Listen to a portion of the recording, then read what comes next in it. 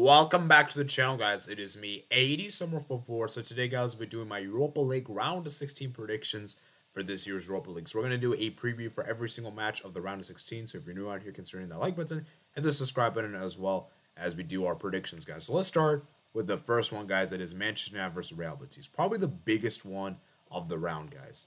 And for me, guys, Manchester United is one of the favorites. They're one of the favorites for the Europa League, simply put. And you have to give them a ton of credit for what Erik ten Hag's done with the team. He's made this team into world beaters. You know, the likes of Casemiro. Then you have the likes of Rashford, who's been scoring goals. Then you also have like players like Lisandro Martinez, Rafael Varane, Leo Malastia, Luke Shaw. Erik ten Hag's done a great job at this team. For Real Betis, on the other hand, they've been struggling in La Liga. They haven't really quite found their form. You know, they're kind of languishing around the sixth area, fifth and sixth, kind of like, you know, battling for Champions League qualification. It's a very rigid. It's very topsy-turvy. And the thing with Real Betis is they have a lot of good players. I look at the players that they have, like, obviously you have Claudio Bravo, who's an excellent goalkeeper. Then you have Enrique, who's really, really good. And I think the big concern for Betis, though, is that Fekir is out.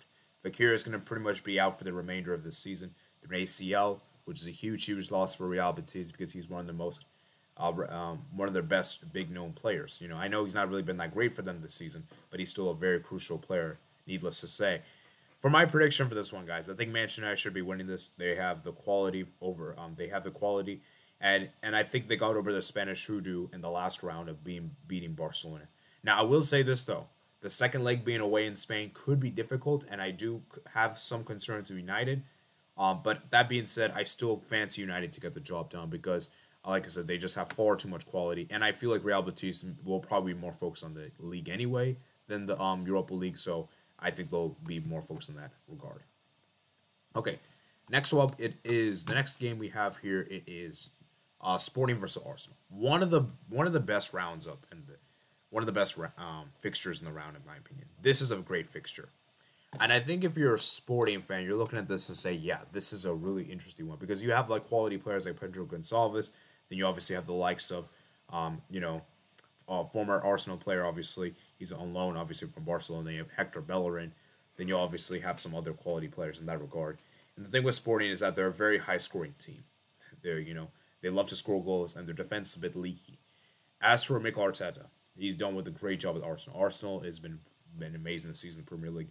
I like the players like Bukayo Saka, who's been in stellar form. Martinelli, who's been really good as well. You have the likes of Odegaard, who's been great. Gabriel Jesus, who could potentially be back for the second leg, although I'm not sure if he will.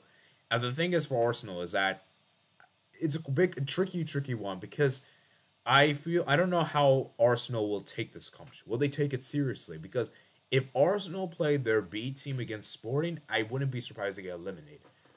I still do feel Arsenal should be advancing, but don't be surprised if Sporting knocks Arsenal out because of the fact that Arsenal may be more focused on the Premier League, and we're going to see what Mikel Arteta does. So it's going to all come down to the game at Emirates because the second leg will be at Emirates. So it's a huge, sizable advantage for Arsenal, and that even if they lose the first leg, they may field a very strong 11 in the second leg and potentially could, be in a position where they have to come from behind. That being said, though, I still expect Arsenal to advance. Okay? Next is Sevilla versus Fernebache. This is an interesting matchup for Sevilla. Sevilla, as we all know, have a very good team. They have a very good team. I look at the players like Eric Lamela, who's been great. Then you have Bono as well. And I look at Jorge Sampaoli in this team, and that this team is a very, very interesting, to say the least. And let's be real, guys. Their league, they're down the league. They're not going to get top four this season. Right now, they're just trying to survive and ensure they don't get relegation on their CV.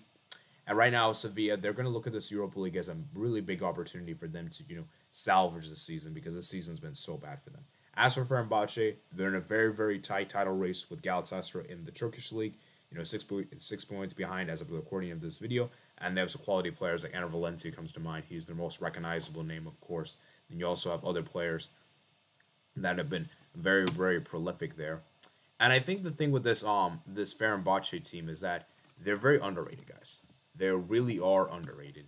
And I think the thing about this Fenerbahce team is that how are they going to approach the Europa League? Are they going to approach the Europa League with their all guns blazing on this one?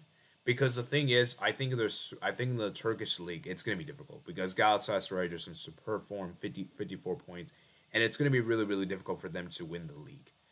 So I wouldn't be surprised they would put more focus on this one, and especially the second league being at home. I think is a very very good advantage to have, and I worry for Sevilla in that regard because we almost saw in the last round they almost got knocked out for having a huge lead in the second leg. They almost got too comfortable, and PSV almost did the unthinkable and made it 3-3 on aggregate. They just fell short.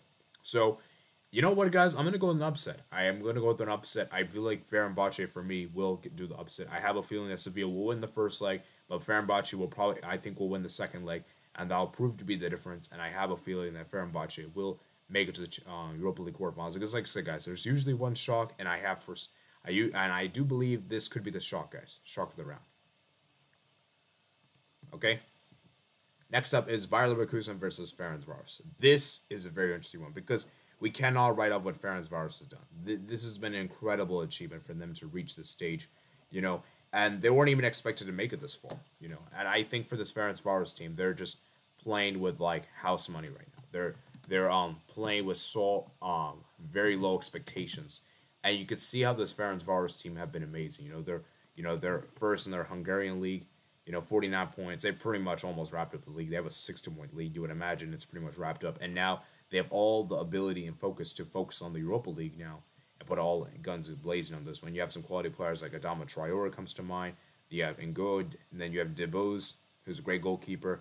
And I think for this thing with Fernecvaros is that they have a quality team. And especially the second leg being at home could be a very, very good advantage to have. As for Bayer Leverkusen this season haven't been that great. They've been very topsy-turvy in the Bundesliga. They've been kind of picking up form as of recently, though they have been dropping points though in games in which they shouldn't. They're a very high-scoring team. Their defense is very leaky though, and that's my concern with Leverkusen is that as good as they are attacking-wise, defensively they're very liable. And I'm looking at players like obviously Hinsepe, Feyenoord, Moussa Diaby, Mia Bradecki, Demrabi. It's a very good team, guys. It's a very stacked team. It's just my problem with Leverkusen that they just concede too many goals. They just concede too many goals, which is my big issue with them. That being said, I expect Leverkusen to advance. However, I wouldn't be surprised if Fernecvaros can do it because, like I said before, guys, if Leverkusen do not win the first leg, don't be surprised to see Fernecvaros knock Leverkusen out in the second leg, especially in a crucial must-win game for them. So, yeah, I'm going to go with Leverkusen just about advance, but don't rule out Fernecvaros, man. Don't rule them off. Next up, it is Roma versus Real Sociedad. This is the matchup I'm most excited for in the round. This is the matchup where I really am really excited for. And the beauty with this matchup is that this is a matchup that's going to be very interesting. Roma, you have Jose Mourinho. Can he manage to do win another European competition after winning the Conference League with Roma last season? You look at players like Tammy Abraham, Dybala, who's been firing in goals. You have Pellegrini. Then you have Zaniolo, There's a lot of quality players in this Roma team, And the thing with this Roma team is that my big concern with this team is that as good as they are, which of course they are a good team, I feel as though they're more of a home type of team. They don't really perform that well for me on the road. Oh, Zaniolo's not there anymore, by the way. Sorry, I forgot. I made a mistake there. Zaleski there. But anyways, the point is that I feel like for me with Roma is that as good as they are, they're not very good on the road. And that's my big concern with this Jose Mourinho team is that Roma, for me, is just really, really good at home. As for Real Sociedad, they're coming into this game in stellar form. La Liga, they're currently right now third in La Liga, very, very impressively. And they could honestly do something in the Europa League, with quality players like you have like Sorloth that's there. Then you have obviously David Silva. Then you have what was it called, that midfield that Barca's been linked to. I forgot his name. Just trying to remember. A CDM. Who's that CDM? I forgot his name. Zubamendi. Yeah, that's it. And I really like what Agnalia is. How do you pronounce the Real Sociedad coach name? He's done a great job. Let me see if I can find him. Yeah, it's Algusle. Emilio Algusle. I don't know. I'm probably butchered the name. But needless to say, they have been amazing in La Liga. They have been great in La Liga. And I just think that for me with Real Sociedad, is that, it's going to be interesting to see how they approach this, And for my money, guys, it's a really, really difficult one to call, but I'm going to give the slight edge to Real Sociedad. And the reason why is that I think the second leg being at home is going to be very, very good. And I just have a feeling that Roma is going to mess things up in the first leg. Or they'll probably get the job done the first leg, but they'll screw things up in the second leg. And I do think Roma will get eliminated. But who knows, man? This could be a very close one. I could see Roma definitely doing it. But right now, I'm going to give the slight edge to Sociedad. Okay, next up is Juventus versus Freiburg, guys. Juventus versus Freiburg. This is a big one. And I think for Juventus in particular, man, you look at Allegri. He's looking at this competition and say, yeah, we could win this competition. You know, you look at the quality players they have. You know, you have the likes of Chiesa. You have the likes of Pogba, who just came back from injury and was very important for them to win against, what's it called, Torino, right? Then you have obviously other players like, you know, Vlahovic as well. The thing with Freiburg is that they are a very well-organized team. It's just that, do they have the quality of players compared to Juventus? You know, I'm looking at Ritsu Doan. He's been really, really important for them. Obviously, we know how good he was for Japan in the World Cup. He's currently out, though, with the injury, which is a big concern with them. They have Jae Won-kun, then Matthias Ginter, Christian Gunter.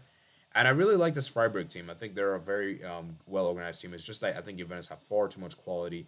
And I think that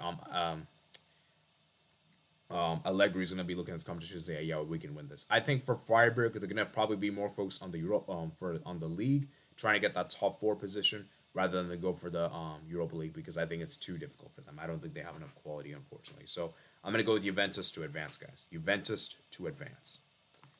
Okay. Next up, it is Shakhtar versus Feyenoord. This is a good one. This is a good one, guys. A good one. I think the thing with this matchup, guys, in particular, that's really fascinating here is the fact that these two teams are very high-scoring teams. Both these teams love to score a good amount of goals. And I look for Shakhtar in particular and their penalty heroics against Rennes. It was incredible, man. And I think for the Shakhtar team in particular, I'm looking at the players that they have, and I'm thinking to myself, this is a well-organized team, man. They're a very difficult team to, you don't want to write them off, you know. And I'm looking at players like Trubin, who's been great. Then you have, then obviously you have Lassina Traore, you know, and Lucas Taylor. And I feel like for this Feyenoord team, man, they have some ballers, man. I like the player who is Santiago Jimenez, very, very good player for them. And right now, Feyenoord is top of the Dutch league, which is incredible. Then you have Quinten Timber, Danilo. Then you have Alireza Jakambash. You know, and I think it's a very well-organized team. And I'm going to go with Feyenoord to advance, personally. I think the second leg being at home is going to be a huge, huge advantage. And I just feel like they're going to get the job done.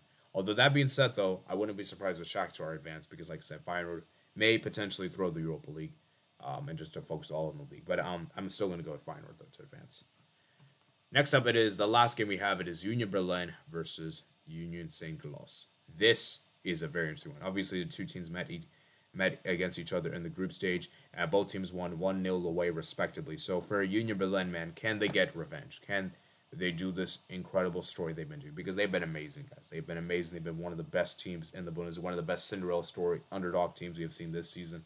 And I really like some of the players they have. I really like the center back. I say Deco? I think it's Deco. He's been really, really good for them. Renault has been good. Then you have Becker. Then you have Sabachu. You know, and for Union Saint-Giolloise, man, this is a well-organized team. I really like this team. They've been doing. I believe they're second right now in the what is it called? The Belgium League, which is incredible to say the least. And I feel like this team has just been really, really fantastic. You know, and I'm looking at players they have like the likes of obviously, you know, Koke Machidi, Victor Boniface, you know, Jose Rodriguez. You know, it's some quality players in that regard, and I just feel like for me, I think Union Berlin's going to get the job done. I think Union Berlin's going to get the job done, and I just feel like they have a way too good of a team, and I feel like they're going to do it, man. I feel like they're going to do it because, like I said, the thing with them is that they don't concede many goals. I mean, they don't score many goals, but they hardly concede, and that's a very, very important thing, especially in our knockout games like this kind of magnitude. So, to reiterate, these are my overall predictions I have.